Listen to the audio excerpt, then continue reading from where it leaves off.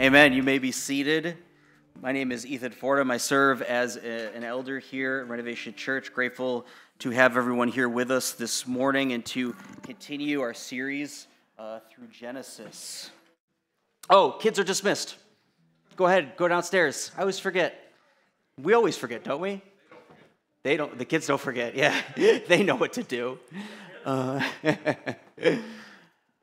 1997, Frank Costanza served mankind. He served mankind by offering up an alternative to Christmas, a Festivus for the rest of us. I am in the wrong book. Forgive me. I should have had it open before. I'm in Exodus 9, not Genesis 9. Frank Costanza, this is what he gives us a Festivus for the rest of us. And on December 23rd, the date that Festivus is to be celebrated, Frank Costanza began the celebration by opening up and saying, "The tradition of Festivus begins with the airing of grievances. I got a lot of problems with you people, and now you're going to hear about it." Right? The airing of grievances. If you know, you know. If you don't, it's an episode of Seinfeld. And please do yourself a favor and watch Seinfeld. What are you doing with your life? But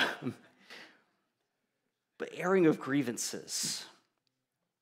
Sometimes as Christians, this is how we want to react to the sins of people around us, isn't it? We just want to air our grievances. Maybe we bottle up our sins throughout the year for a special occasion upon which we can explode in front of them. But is that how we deal or should react to the sins of the people around us? By simply airing our grievances against them? Even more importantly, is that how God responds to us? I think as we continue through our series in Genesis this morning, we have a couple questions to ask as we approach this text. What do we do in response to the sins of others? And what does God do with sinful humanity? These are the questions that we're asking as we come to Genesis chapter 9, verses 18 through 29. Open up your Bibles there. It'll be on the screen. Genesis chapter 9, verses 18 through 29. This is the word of the Lord. The sons of Noah who went forth from the ark were Shem, Ham, and Japheth. Ham was the father of Canaan. These three were the sons of Noah, and from these the people of the whole earth were dispersed. Noah began to be a man of the soil, and he planted a vineyard. He drank of the wine and became drunk and lay uncovered in his tent.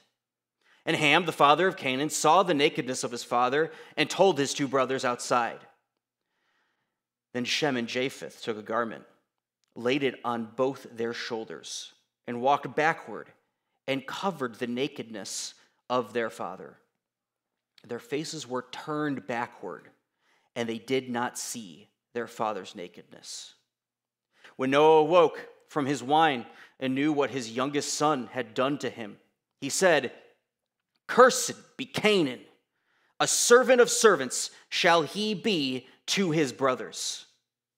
And he also said, "Blessed be the Lord, the God of Shem, and let Canaan be his servant. May God enlarge Japheth, and let him dwell in the tents of Shem, and let Canaan be his servant." After the flood, Noah lived 350 years. All the days of Noah were 950 years, and he died. Let's go before the Lord and ask for his assistance this morning in prayer. Almighty God, by your Holy Spirit, illumine the sacred page, we pray.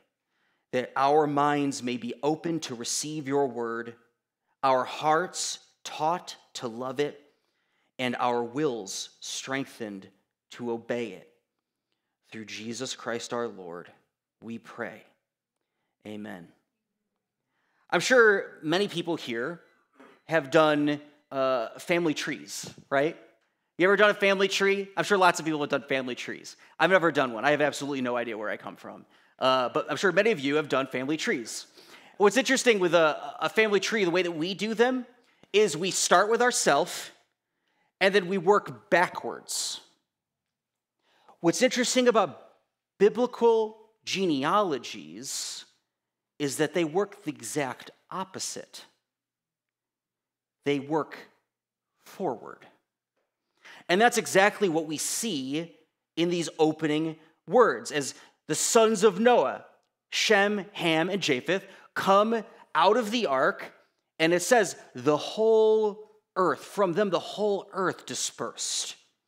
That whatever is happening here, we see that the entire human race is about to come from Ham, Shem, and Japheth. Whatever happens with these three sons is in many ways setting the stage for the rest of human history. And there's something in this that's very Genesis 2, Genesis 1 and Genesis 2 about this whole situation. Right? The flood was a type of worldwide judgment on sin that rehearsed the original creation. If you remember, God caused the creation to come out of the water, and in the flood, as the waters recede, we see that a new creation is coming out of the flood. This opening scene just smacks of new creation language. We might even be coming to this text and thinking, okay, God's judged sin. Maybe sin's done and over with. Maybe Noah is the promised seed that the Lord told Adam and Eve would come and reversed sin, Satan, and death. Maybe this is it. And if you continue, right, we see maybe like a little bit more hope. We read that Noah began to be a man of the soil. Does that sound familiar?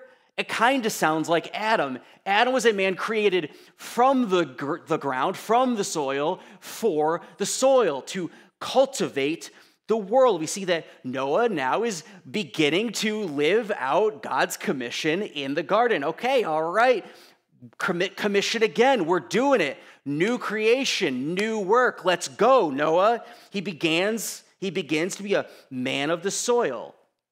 And in this, we see that he plants a vineyard and he makes wine. What kind of wine? Was it like, what kind of grapes were those, you know? It was definitely a red wine, in my opinion, my humble opinion. It was definitely a red wine, right? But he makes wine. He plants a vineyard. He plants a garden, right? Think about that for a second. A man comes out of a newly created world, works the ground, and cultivates a garden. This is a rehearsal of Genesis 2.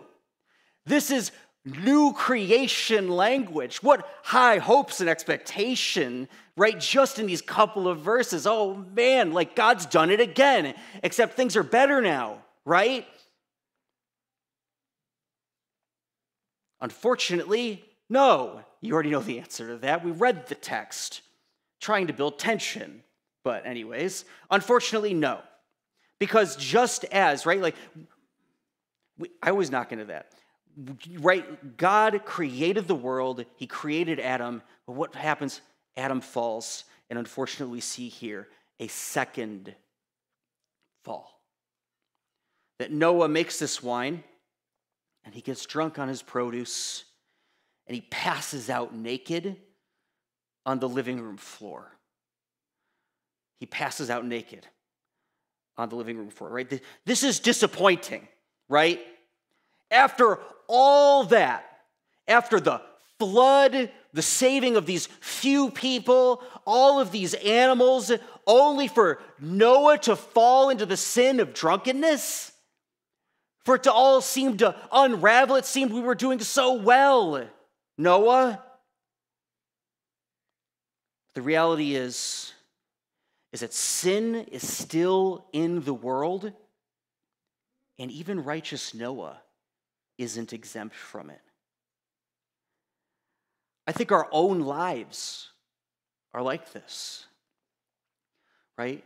That in Jesus Christ, what does Paul say? In him we are made a new creation. The old has passed away. Behold, the new has come. But if we've been a Christian for more than 30 seconds, we realize very quickly that there's still so much sin in us and in those around us.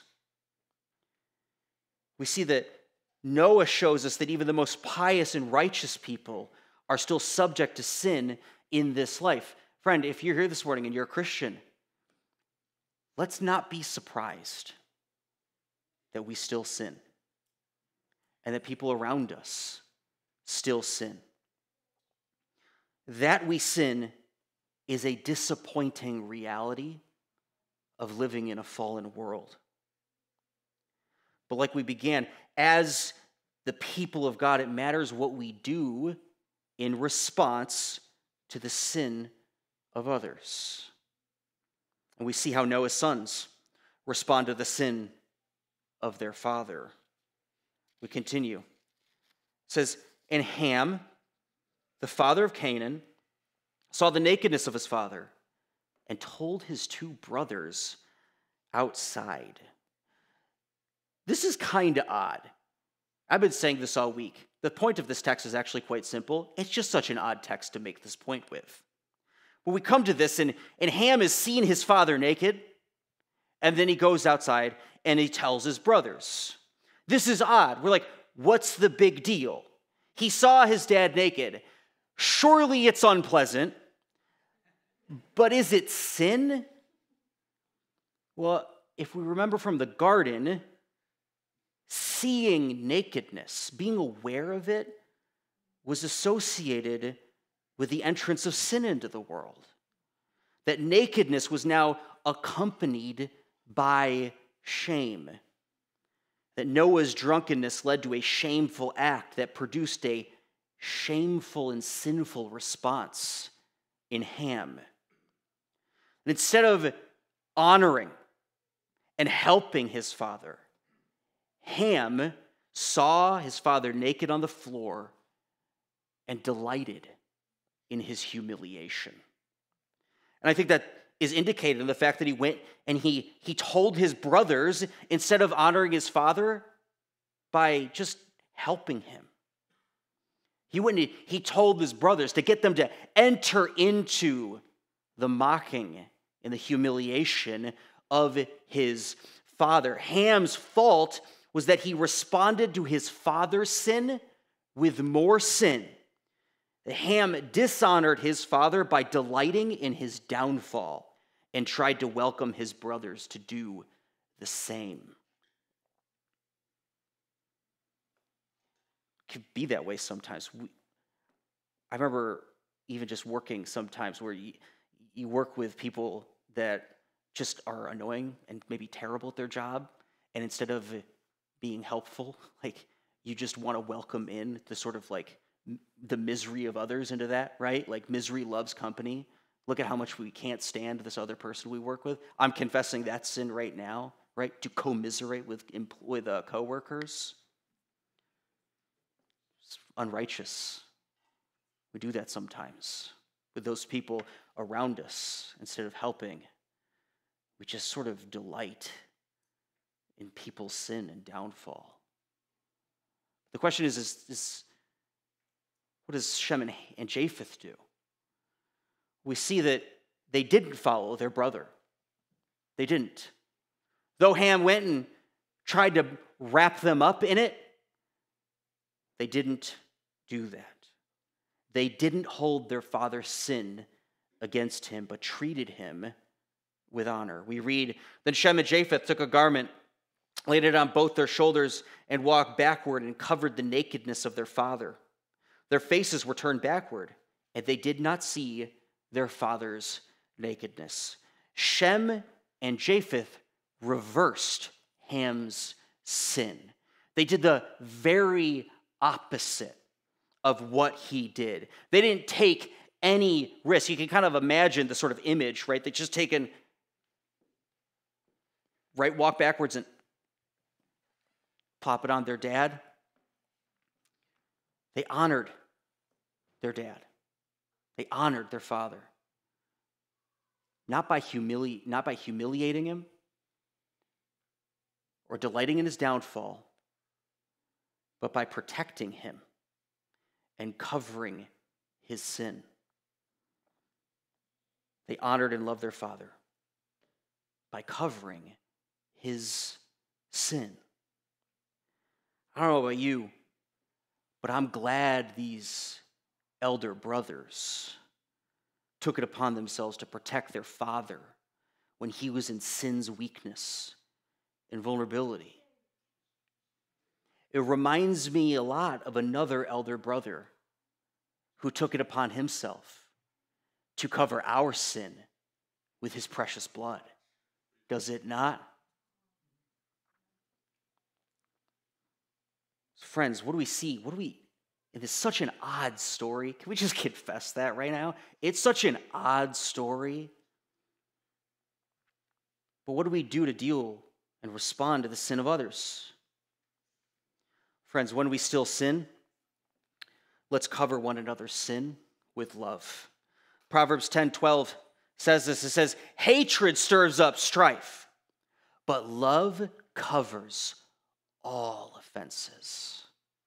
Or 1 Peter 4:8, above all, keep loving one another earnestly, since love covers a multitude of sin. Right? There's something God-like in this action, something divine, something so much like Christ. Right? When Adam and Eve sinned, God did not delight in their downfall. Instead, he promised to undo their sin. And he sealed the promise with his blood. Right? Remember when Adam and Eve, they covered their naked shame with fig leaves? Right? By their own works, Adam and Eve tried to cover up their own sins. But God came in, made a promise, and he covered them with the skins of sacrificed animals, making a promise to them. God didn't delight in Adam and Eve's downfall. He covered their sin, and he made them a promise.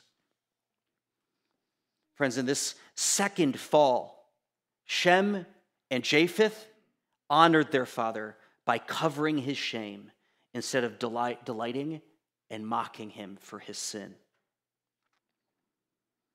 I think it's important to note that covering someone's sin does not mean sweeping it under the rug, as if we could just sort of like, poof, it's all we just don't worry about it, sin.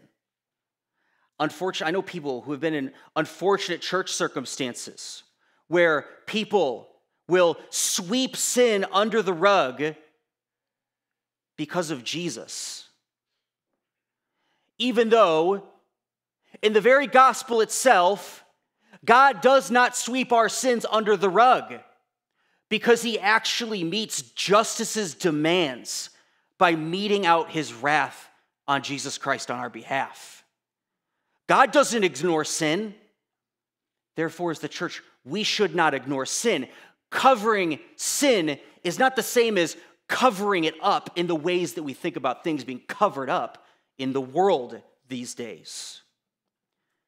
The question is, when you see the sins of others, do we delight in their failure and downfall, or do we mourn their sin and seek restoration? Seek restoration.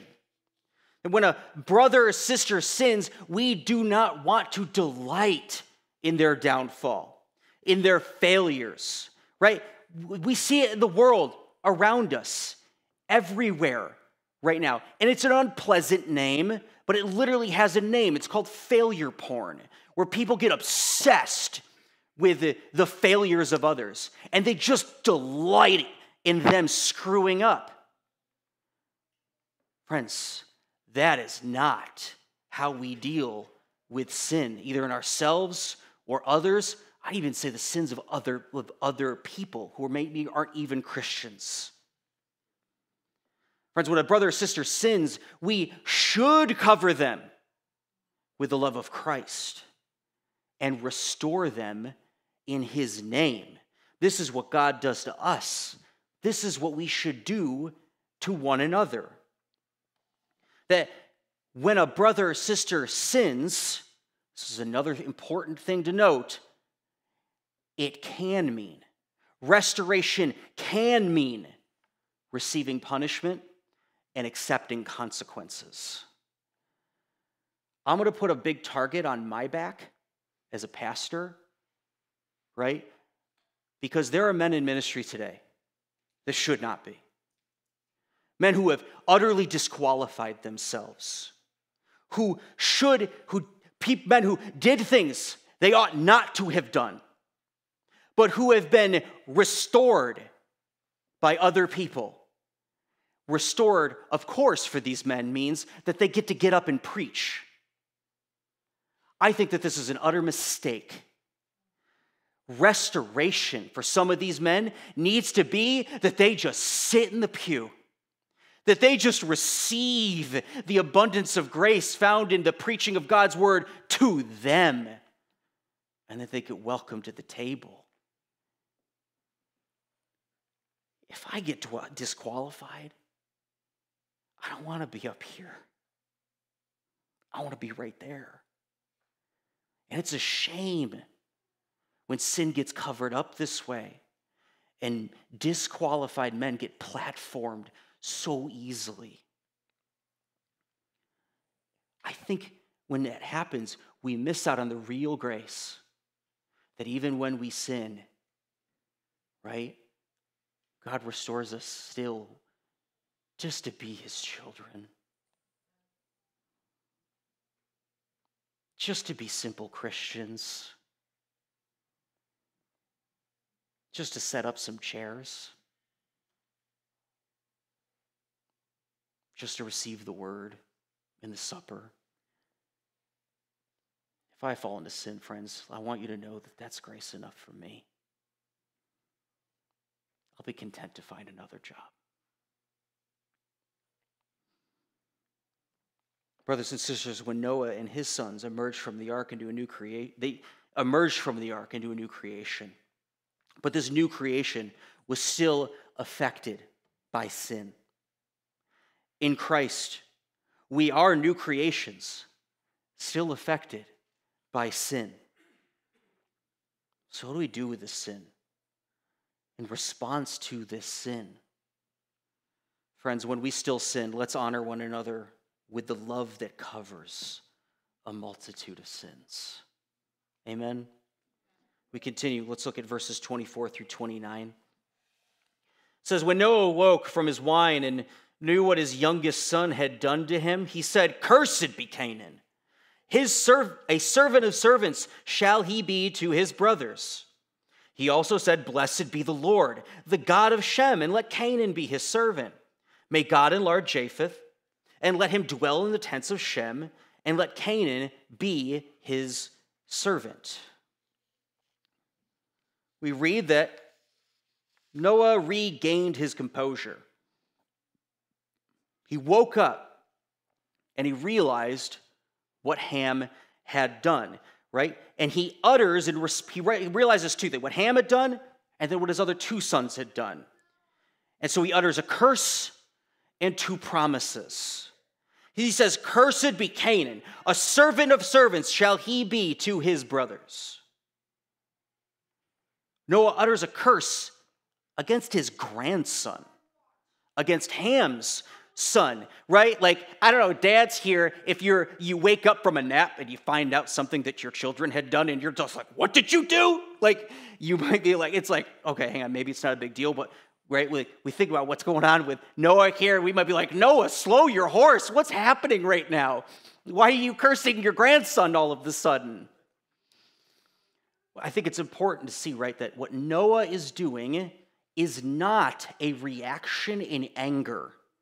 He's not lashing out, sort of frustrated and wrathful against his son or his grandson.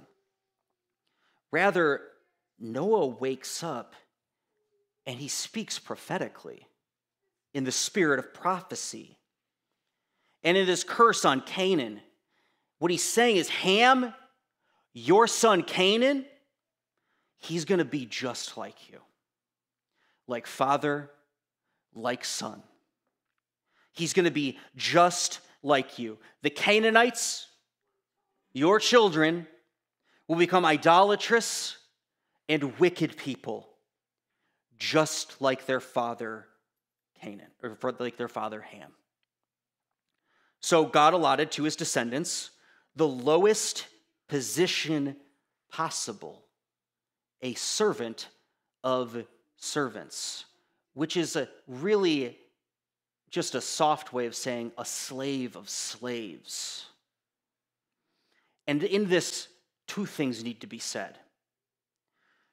In the history of biblical interpretation, starting around the 18th century, but basically completely unknown before that, was a way of interpreting this text that said that Ham was Noah's dark-skinned son, and that the fulfillment of this curse was met out in the enslavement of African people. If you've heard, I grew up hearing that, if I'm being honest. I grew up hearing that. 3 of the commentaries that I read this week said that.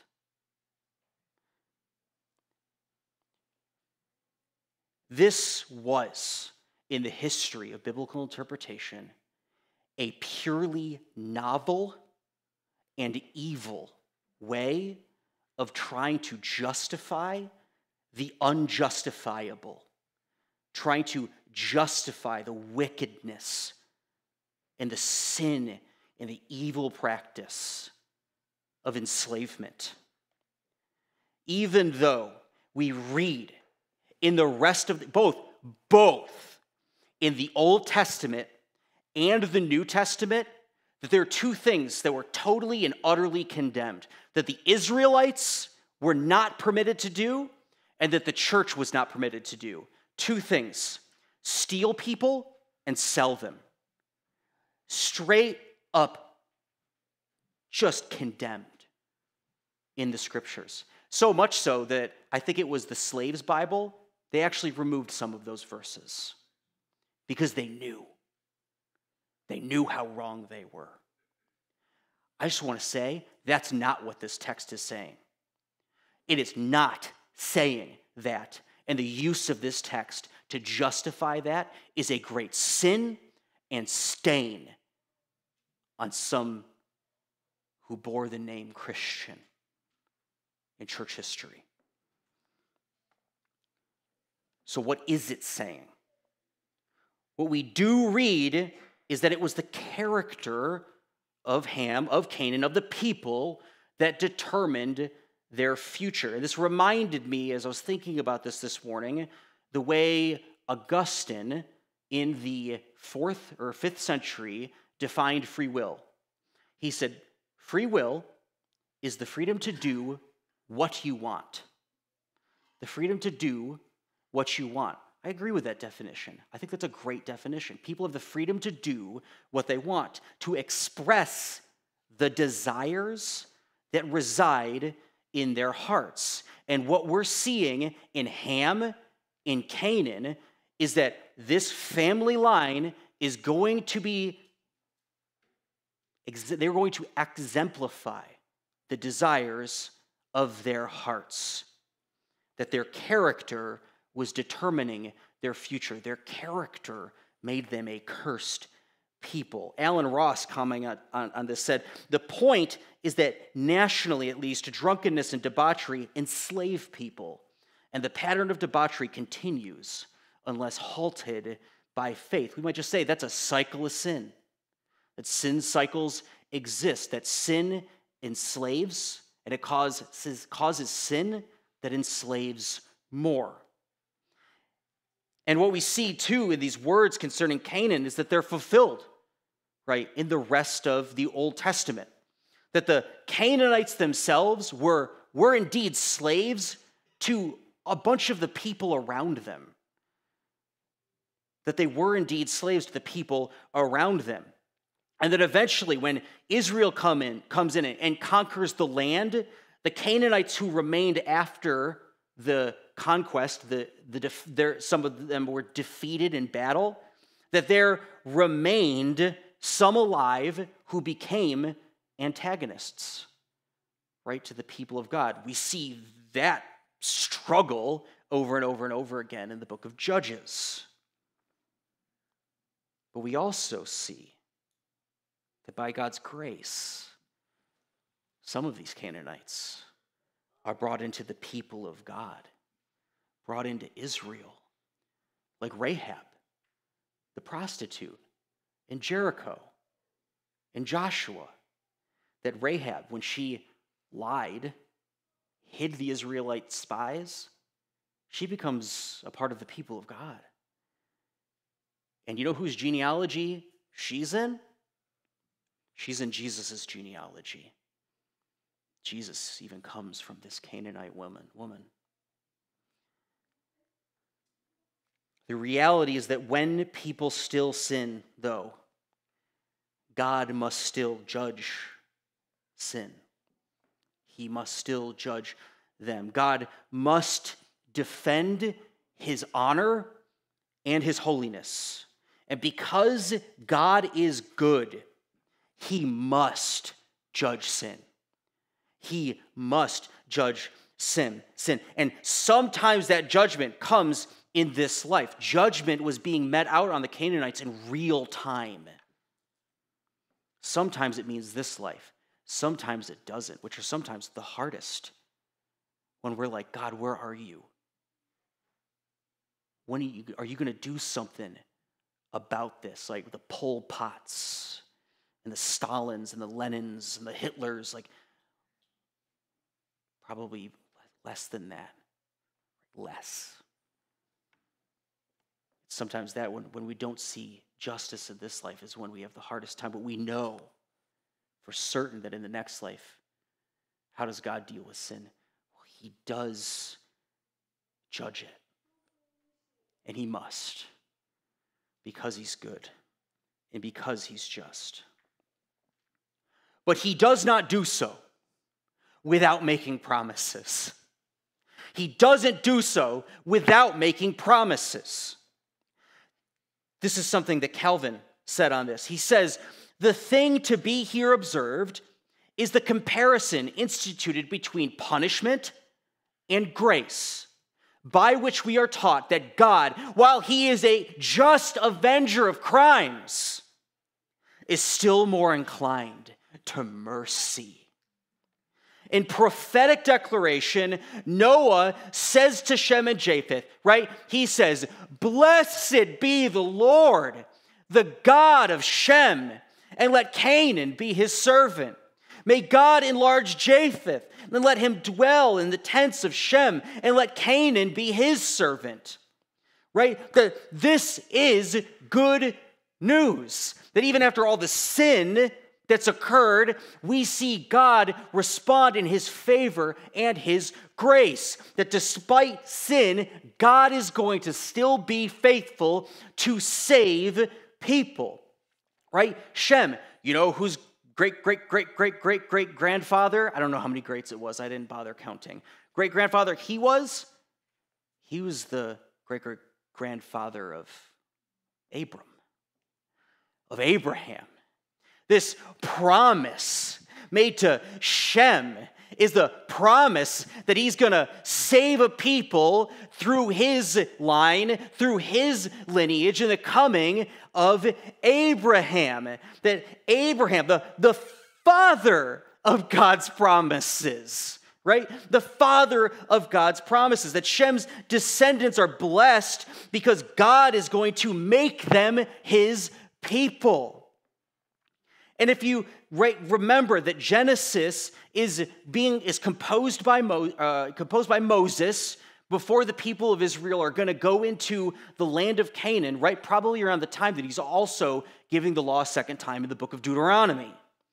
And they're about to go into the land, and they've already failed. Right? The previous generation already failed to go into the land because they saw the Canaanites, and they were afraid. But what we see here, right, Moses is basically giving them an origin story for their enemies. And he's saying, listen, because of what happened before, you can rest assured that the Canaanites are already a defeated enemy. They're already defeated. And what's even more profound and astounding, even though this curse is given through Canaan, but you know some of the other famous names in the line of Ham? Egypt, Assyria, Babylon. From Ham, the origin story of all of God's enemies. So what is God saying? God is saying, don't worry, go into the land. Your enemies are already defeated. Your enemies are already defeated, right? This is good news for the people of Israel. And it's good news for Japheth, right? His descendants will be blessed because they'll dwell in the tents of Shem. Well, we know who, right? We just talked about who the Shemites are. The Israelites. So who are the Japhethites, right? Who are they? Who are these people that are going to one day dwell with the people of God in the tent of Shem to receive the promises and the blessings of Abraham? Friends, in time, when the promises made to Abraham were fulfilled in Jesus Christ, is when the promises of Abraham came to the Gentiles, right? And the Gentiles were saved, right? Anybody who's not a Jew, right? Where there no promise of, right? We think they're not the people of God. The people of God received the promises, right? But here we see God promising that the Gentiles are going to be brought into the people of God. That in Jesus Christ, Jew and Gentile is brought into one common faith. That Jesus Christ came into the world and he set up a bigger tent. A tent for both Jew and Gentile, where the dividing wall of hostility is torn down, and those who are aliens and strangers to the covenants of promise become the people of God. Right? That God still saves, right? Even when we still sin, God still saves and brings us into his family, into his tent.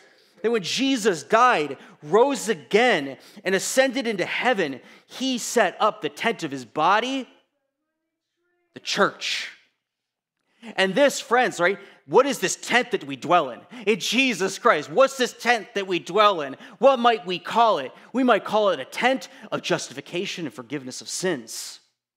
A tent of adoption and belonging to the family of God as brothers and sisters in Jesus.